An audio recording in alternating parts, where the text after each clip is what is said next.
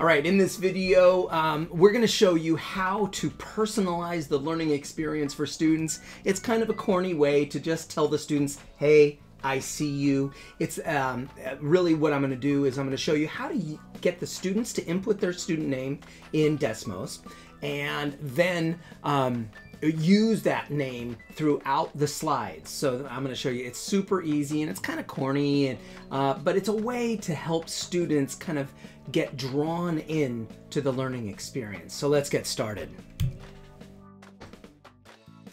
All right, so basically what I'm going to do is we're at Desmos, all right, and so I'm going to click on Custom, and I'm going to click on New Activity, and let's just call this Insert Student Name. That makes it easy for me to find it later and delete it. All right, so now that I've created it, I'm going to just do two simple components for starters. All right, so let's just do a name, and let's do a text input. All right, I mean, I said name, I meant note. All right, so let's name this note. And let's name this one, let's call this name input. All right, and so now it's really easy. So what's going to happen is the students themselves are going to enter their name here, right? So when I click preview, wabam, that's where they're going to put their name, and then we want to have it show up over here in the note. Now you're not seeing the note because right now it's blank. All right, so I'm going to go in here, and we're going to give it some content. All right, so let's message equals hi there, comma. Now I want to put the student's name right there. All right, now when I hit done and go to preview, you're not seeing anything yet. Why? Well, because I forgot. I forgot to say, and I want the content to show up on the screen. And what's the content that I want to show up on the screen? Is the message. So I'm going to just go in here and insert that variable message and end the quote right there. So now it's going to, the variable is message, and it's going to say hi their name. And then the content is going to display that message. So when I hit done, I hit preview, bam. But right now, unless my student is named name, this is no good. So what we're going to do is we need to replace that word name with a variable. All right. Now that variable is going to be involving this word name input. All right. So this component is called name input, and that's important that we remember that. So now what I'm going to do is I'm going to go up here. There's two ways to do this. I could just simply replace this word name with, there's my kind of my indicator that here's a variable, and I'm going to put in name, there it is, and I'm going to click alias dot content. There it is. Now when that means whatever the student puts in as in that name component, name input component, it's gonna be flushed into this message right here, which is then going to be displayed.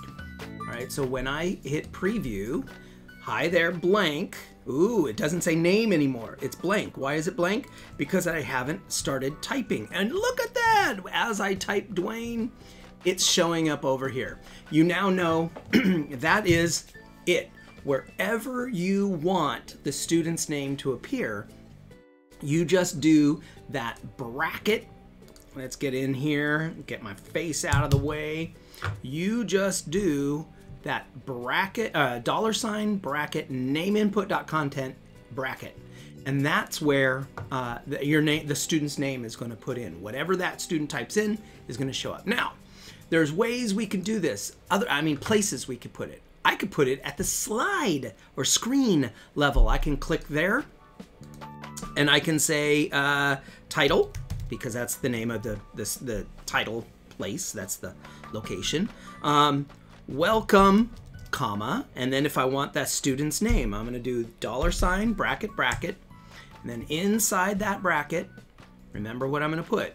I'm going to put name input, because that's the name I gave that input component, dot content, and then I have to close the quotation.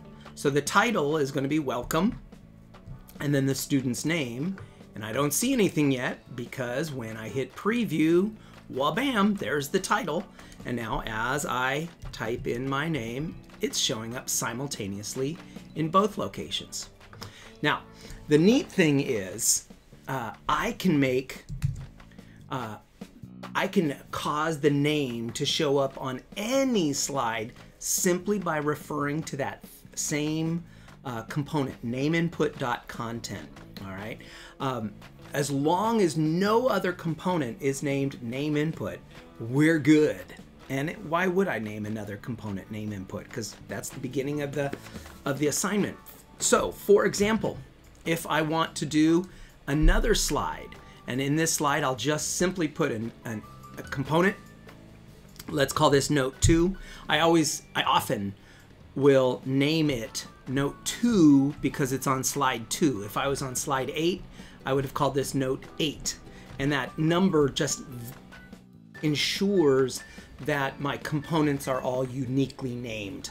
All right. And so again, I'll just go in here and I will just put, let's just go straight to content. Well, I could do message. Let's just do message equals, and I'll say, this is page 2, comma, and then I want to insert the student's name. So I'll put name input dot content, and let's be excited and put an exclamation point, and then of course I am going to do content because I need it to display, and let's do message. Bam. Now when I click done now and hit preview, you're not going to see any name. That's because every time I'm in preview mode, I have to kind of go back. I have to type in my name, Duane. It shows up in both of those places. And then when I hit next, bam.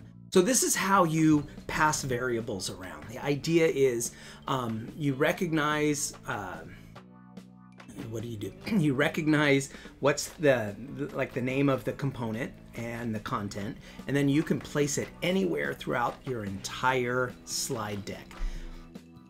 All right, so what if I wanted to insert the student's name into a graph? All right, and I'll explain why we would want to do that later in a little bit, but first let's just drag in a graph. So now over here, I got that's where the name pops up into the note component. This is where the student enters in the name down here. Now right here, so I'm gonna call this graph 1 because we're on screen 1. I'm gonna enter the graph, I'm gonna edit the graph, and I'm gonna insert a single point at this point right now. Now when I click done and hit preview, there's the point, nothing fancy going on right here. So now that point, I have to remember that that's graph 1 and it's point A. All right. So now what I'm going to do is in the graph components computation layer right here. So we're going to do lowercase p, point label. See that? Point label. Oh man, parse ordered pair. That is such a powerful function. So we're going to do point label. Now it's a sync because it means information is going to be displayed on the screen. I'm going to click sync, and remember what was the point? The point was A. And then what is the information that I want to show up in the point label? Well, it's the name input dot content. All right. And this time you'll notice I didn't have to put the $ bracket. $, bracket, because it's going directly, this is the variable, so I don't need this at this time. Right, see how my error message went away? And then when I click done and hit preview, so I still have the title, I still have the message in the note, but now I have this point. So now watch what happens when I start. Okay, I'll put applesauce. Whoop, ham, applesauce. Is applesauce one word or two words? I don't know. So there you go. Now you're starting to see applesauce right here showing up in 3 places. It's on the title, it's in the note, it's also on the graph. Why do we want to do that on the graph? Well, I don't know. Let me show you. So let's go up here and I'll just do an image search for name tag, and I misspelled it, but it gave me something that I want. Perfect. I will drag that one because that's exactly what I want. And there's the graph, name tag. Okay, so now what I'm going to do is I can, if I wish, let's go into add a second slide here. All right, now in that second slide, I'm going to drag in a graph. I'm going to edit the graph, and I'm going to bring in that image. Wha-bam, right there. This is so cool. And then I'm going to name it. Let's name this one point B. I think I could have named it point A. And there's point B, and I'm going to go down here. I am going to indicate that I want the label, so I'm going to click and hold. I want the label to be up at the top. And let's make the size 5, and there we go. Now I'm also going to hide that point. Right? So there, I'm going to go to wrench. Let's turn off the grid. Let's turn off the axes. And there I've got this nice name tag. And what's going to happen right here is the student's name is going to show up. Okay. How am I going to get that student's name to show up? Well, let's name it graph 2, because it's always good to be consistent with naming your components.